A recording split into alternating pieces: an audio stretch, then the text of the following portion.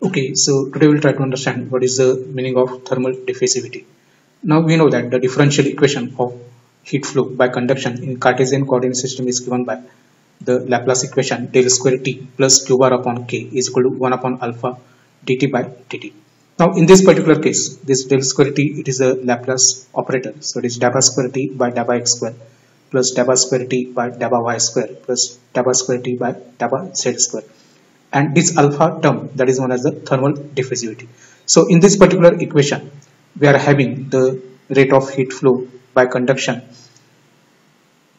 then this is the term which will take into consideration the internal heat generation within the body, and this is the rate of change of the internal energy of the given particular system. So due to the conduction and due to the internal heat generation, whatever the changes are there in the internal energy, that is represented by this particular term.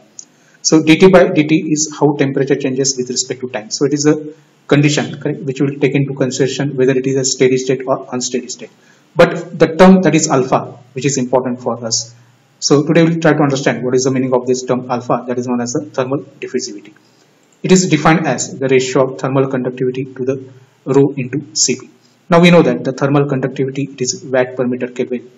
Then density of the material, it is kg per meter cube. Specific heat of the material is joule per kg Kelvin. So this kg will get cancelled. So it is watt per meter Kelvin divided by joule per meter cube Kelvin. So this particular term, that is joule per meter cube Kelvin, it is nothing but the energy stored per unit volume per unit change in temperature. So again, if we simplify this, Kelvin and Kelvin will get cancelled. 1 meter will also get cancelled. So it is meter square. So we can say that it is watt into meter square per joule. But we know that watt is nothing but joule per second. So again, this joule will get cancelled and will get meter square per second. But what is the physical significance of this particular term that we have to understand? So here you can see it is nothing but the ability of the material to conduct the heat. So that is watt per meter Kelvin. It is nothing but the thermal conductivity of the material. And here it is the storage of the energy, thermal energy of the storage, thermal energy storage of the material per unit volume per unit change in temperature.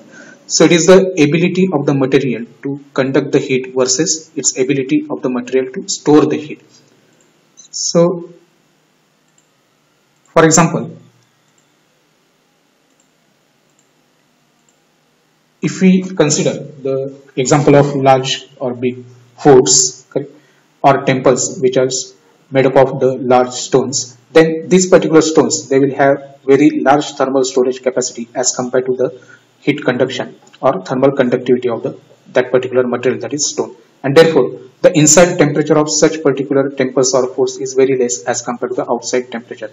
In other words, we can say that the thermal conductivity, thermal diffusivity in such cases will be very, very small. Whereas in case of the metallic solids like steel, this value of thermal conductivity is very large as compared to its thermal storage capacity. So in other words, steel can conduct the heat at a very rapid rate as compared to its storage capacity, and therefore the value of thermal diffusivity will be very, very large as compared to that of the stones. So in this way, we can understand the concept of thermal diffusivity in the heat transfer. Thank you very much.